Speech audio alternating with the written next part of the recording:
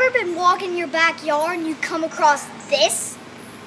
Well, my name is Adler Reichert, and today I'm going to tell you exactly what this is. So, this is an eastern-eyed Click-Beetle. And eastern-eyed Click-Beetles are one of the largest species of Click-Beetles here in the world. Not just here in North America, but here in the world. Anyway, so this is a big beetle here, about 1.5 inches long, and they do belong in the scarab beetle family, which I'm actually surprised by, because scarab beetles are kind of like a more rounded shape, you know, like a June bug. Those are scarab beetles. This thing's a kind of triangular type of shape. I'm not entirely sure. Yeah, it's just weird. Yeah, I'm not sure. Yeah, but it's a scarab beetle. I mean, the head does kind of look like a scarab beetle. I will say that, but everything else about it doesn't look like a scarab beetle. Now you can tell it's an eastern-eyed Click Beetle by these big fake eyes on its thorax. You're probably wondering to yourself, Click Beetle. Well, it's a beetle, but where does it get the name Click? Well, you probably just saw it right there when it raised its head up like that. Kind of. Hold on. See that? Hold on. Do you see that?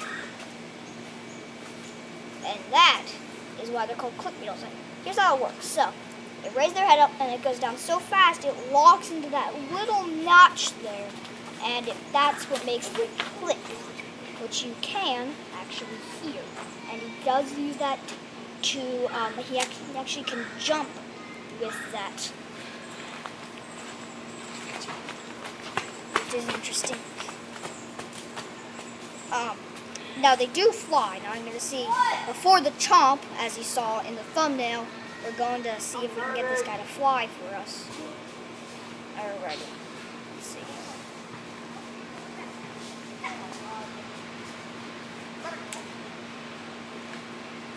So, this is the Click Beetle. And we're going to see if it is going to fly for us. Going to fly for us, buddy? If it doesn't fly, we can go straight for the chomp. But fly? No? Okay. Oh, it's not biting me. Those grappling hooked feet. Wanna do something? Hold on. Wanna fly? No. Doesn't really seem like he wants to fly right now. You see that right there? Because you're probably wondering to yourself, you know, it's a beetle, but how did they get the word click in their name? Well, you just saw it. And maybe you just heard it. They click, and they will simply raise up their head and bring it back down, and that'll make a clicking noise. The way that clicking noise works is when the head raises up here, saw it right there again. See, there's a little hook here. It'll go into this little notch here, and when it locks in, it actually clicks. And you can hear it pretty well, actually. Now, they have 1, 2, 3, 4, 5, 6, 7, 8, 9, 10, 11, 12 segments on their antennas, so they can really bend them around. Their real eyes are right here, above, right behind their antenna and above their mouth. You can see right there. Also, now their exoskeleton is very, very rigid. One of the toughest exoskeletons in the insect kingdom. You see that there? How it could stretch its head out so much you could actually see its innards behind it. I think that's kind of gross. Now you're probably wondering what these club-like elements are below the antenna. Those are actually mouth parts. I forget what they're called, but they're very weird, and they kind of resemble the club-like antenna that rhino beetles have. Now they have these grappling hook feet, which actually are just grappling onto me. They hurt.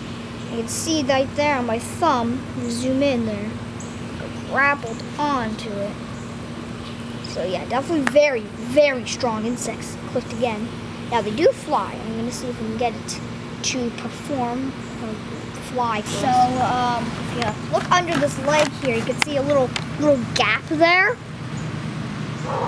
That's actually kind of where the fourth segment begins there, at that gap. And actually will show us the gap again, Adler. Okay. So yeah, there you go. See there, right there. And that will extend when it flies. Just helps it, kind of helps it glide through the air a little easier. Kind of helps it catch the wind. Now, if this thing's not gonna fly for us, I think I might just go straight to the chomp.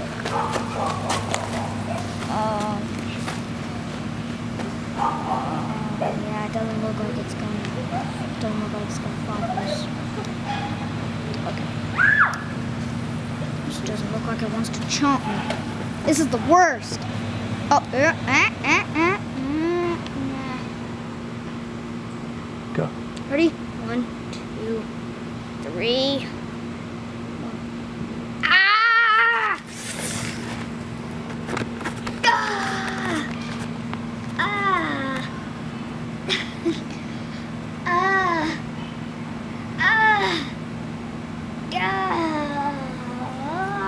It gives you a pretty good chomp.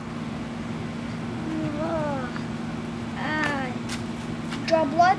No, did not. I mean, those mandibles did look pretty sharp. Now, if you're wondering out there in bare feet and you step on one of these things, like I said, you're not gonna squish it. It's actually going to extend its head out super far and inflict a bite. And those mandibles look pretty sharp there. You can see them. Okay, well, the main question you're probably asking now is, are click beetles dangerous? The answer to that is no. They're not venomous, and they cannot do any harm to a human.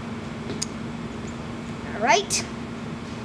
So, that is everything that you should know about eastern-eyed click beetles. Goodbye!